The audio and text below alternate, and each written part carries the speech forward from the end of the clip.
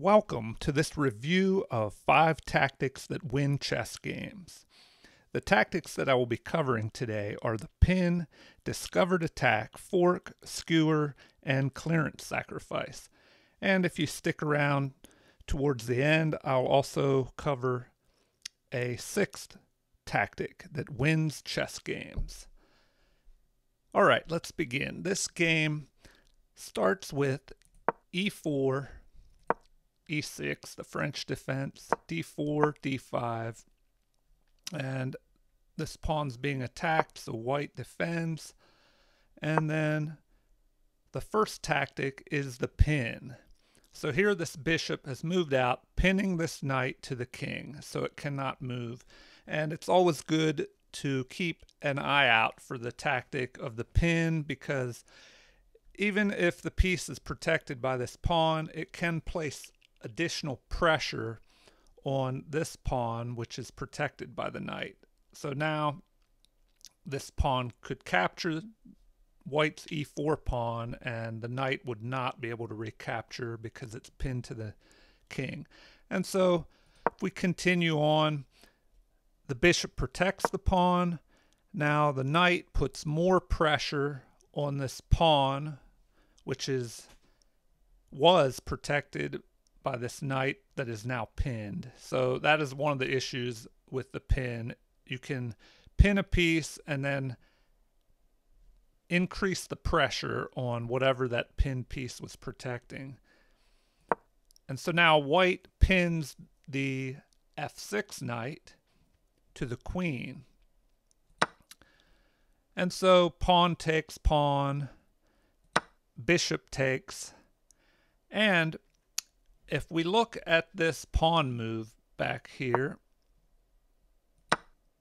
we also have the second tactic that wins chess games, a discovered attack.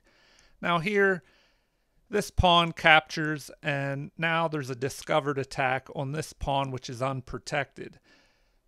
Although in this variation, the bishop just captures, and now this pawn is protected. But it is a good idea to always keep an eye out for discovered attacks, so you're not caught by surprise.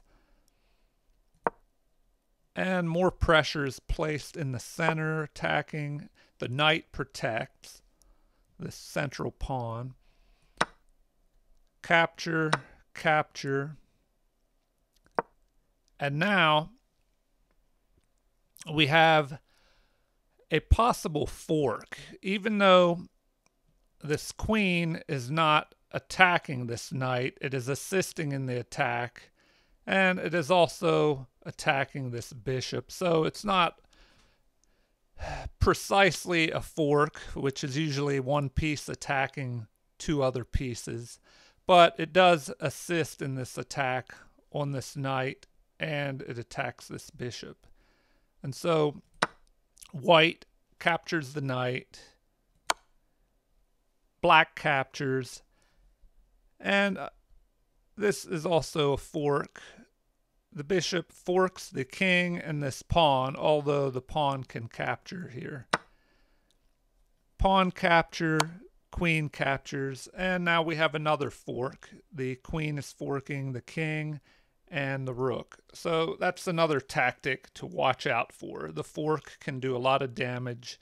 It's a valuable tactic that you can use, and you also must guard against. And so here, white has the option of retreating the king and leaving the queen to defend this rook. But here, the queen moves up to block this attack on the king. And here black should probably just capture this queen. After the queen trade, he will be able to capture this bishop, and he'll be up a pawn in this endgame. But here black gets greedy. And this is the bonus tactic that wins chess games. The 6th tactic is a decoy. And so here,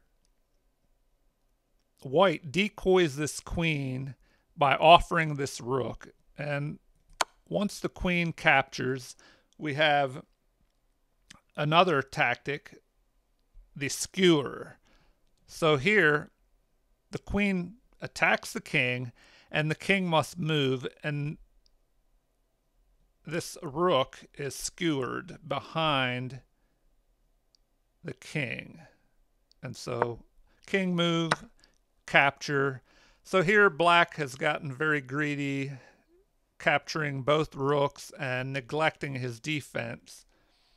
And here we have another tactic, the clearance sacrifice. So here, white will capture on e6 with his knight, sacrificing this knight. But if the knight is captured, there's a checkmate up this d file with the queen to d8. And so the only way for this to be stopped is either a queen move delaying this attack, or knight to d7 blocking the attack. And if instead black would have tried to capture one or the other of these knight and bishop, then it still would have been a mate up here.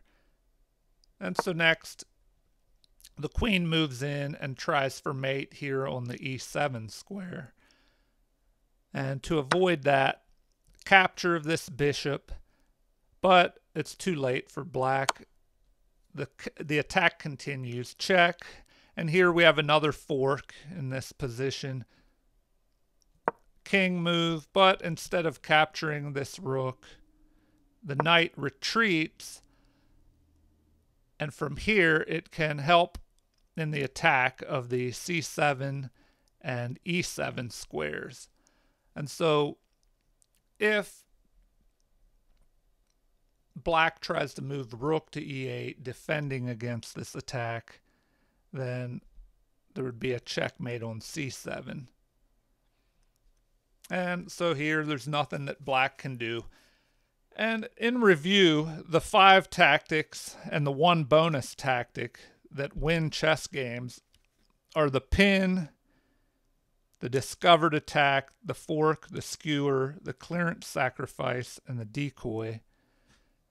Please feel free to review this game again and let me know what you think. Leave comments. If you enjoyed this video, please hit the like and subscribe button. Thank you, and have a great day.